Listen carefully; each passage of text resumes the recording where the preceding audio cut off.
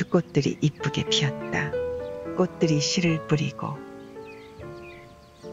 내년엔 또 만날 수 있다.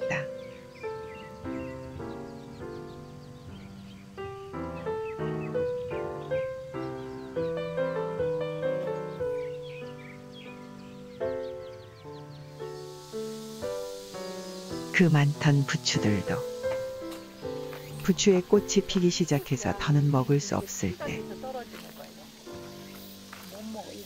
내년에 보자. 여기 건 이제 못 먹어. 그냥 심어야 돼. 이쁜 꽃밭이 되었다.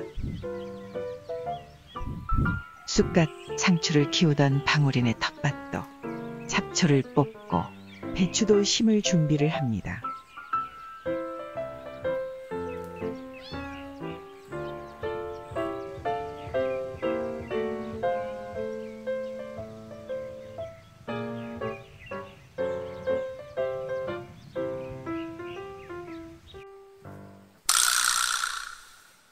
비닐 씌우기까지 완성. 60포기 배추를 심을 예정입니다.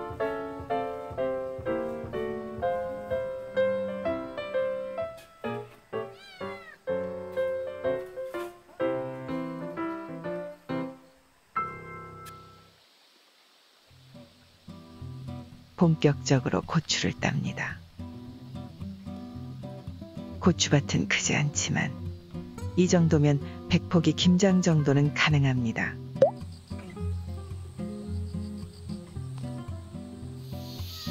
너무 많이 쌓이면 잘 안 되네. 이거 꼭지 뛰려니까 왜 다 붙여왔어. 뛰어야 편하다니까. 여기서 또 뛰잖아.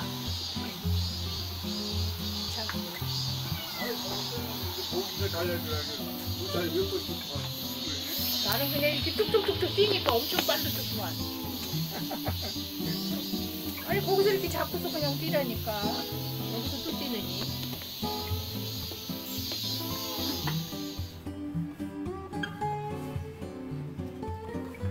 네. 비가 오거나 들만 들렀을 때 이렇게 가로를 잘라야 안 상하지. 이렇게 길이를 자르면은 썩어. 공기가 통해야 돼 이렇게. 그래서 고추는 이렇게 잘라야 돼. 이렇게 가로. 이렇게 세로를 자르면은 말려 이렇게 동그랗게. 이렇게 자르면은 우리가 이렇게 말리니까 이렇게 잘라야 돼. 그러면 이렇게 가로로 이렇게 이거 안 말르면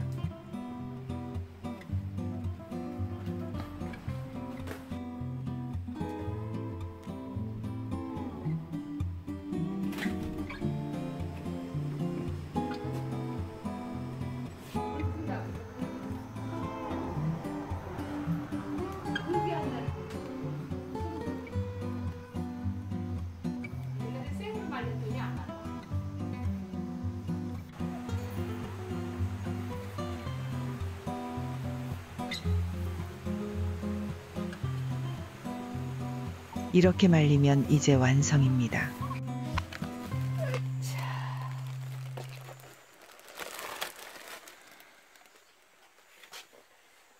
아이고 7kg 10근 60호 저를 살려면 한 17만 원. 가루로 빠야지. 방앗간에서 가루로 빻아야 합니다.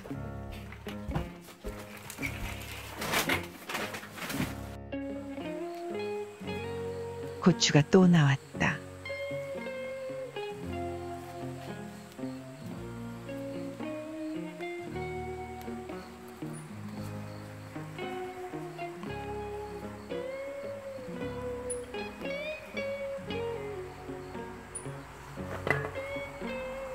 선별하면서 잘 닦아줍니다.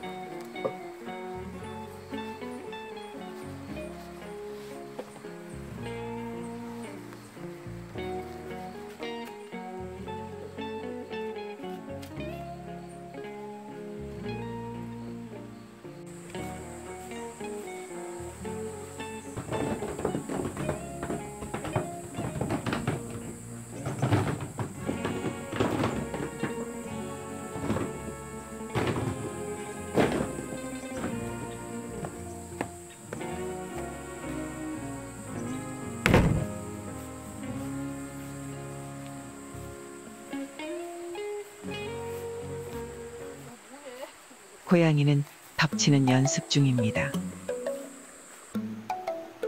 오늘은 잘 열린 가지를 따봅니다.